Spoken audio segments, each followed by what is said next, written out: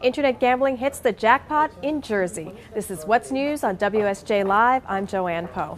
New Jersey now the biggest state in the country to allow regulated online gambling. Governor Chris Christie signing a new law allowing Atlantic City's casinos to run betting websites for games like blackjack, slots, and poker. It's a move proponents hope will serve as a model for other states. And Apple is looking to India for new growth, but the company still has a long way to go. The tech company overhauling its iPhone operations in the crucial Indian market in a bid to chip away at Samsung's dominance there.